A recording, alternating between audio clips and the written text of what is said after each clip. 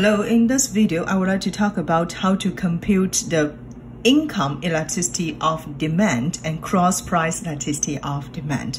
So let's first look at this question, okay? So it tells you that Schaffers, the family, okay, have a monthly income of $4,000, and then they usually add out 8 times a month, okay? Now, the couple makes $4,500 per month. Then they would like to eat 10 times a month. And this question asks you to compute the income elasticity of demand by using the midpoint methods. Okay. So the income elasticity of demand measures how demand changes responds to the income changes. Okay, and based on the midpoint methods, we also have 3 steps. Okay, the first step, we need to compute the percentage change in demand, okay? So that will be our step 1. We need to compute the percentage change in demand, okay? And based on this question, okay, let me just write down the information first. When the couple has income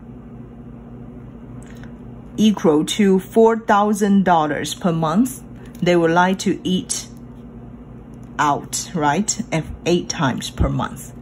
If the income increased to $4,500, then they would like to eat 10 times in a restaurant, right?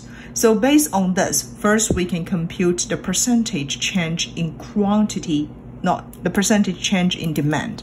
It will equal to 10 minus 8, that will be the differences in the quantity demand, the differences in demand, divide the average of the demand, okay? So this will give us percentage change in demand will nearly equal to 22.22%, okay? And then for the second step, based on the midpoint methods, we need to compute, this is our second step, okay? We need to compute the percentage change in income, okay? So the percentage change in income, in this case, it will equal to 4,500, that will be the new income, right? Minus the previous income, divide the average of the income for this 2 months, okay? So this will gives you the percentage change in income nearly equal to, this one nearly equal to 11.79%, okay? And then based on this, for the last step, we can compute the income elasticity of demand. So income elasticity of demand in this case now finally it will equal to the percentage change in demand divide the percentage change in income. So we'll use nearly 22.22% divide 11.76%. It will give us finally equal to 1.89, okay? So based on this, you might notice the income elasticity of demand is positive, which means this positive has the special meaning, okay? So you might notice now the income elasticity is positive, okay? This number here is positive, and positive has the special meaning because it tells you if you have more income, you would like to consume more of those products.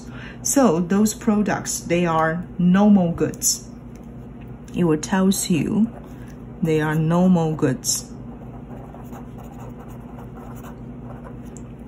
If based on your calculation, your income elasticity is negative, okay? If I just write it down another notes here, okay? If the income elasticity is negative, then it means this product is inferior goods. Is inferior goods, so such as the frozen pizza, okay?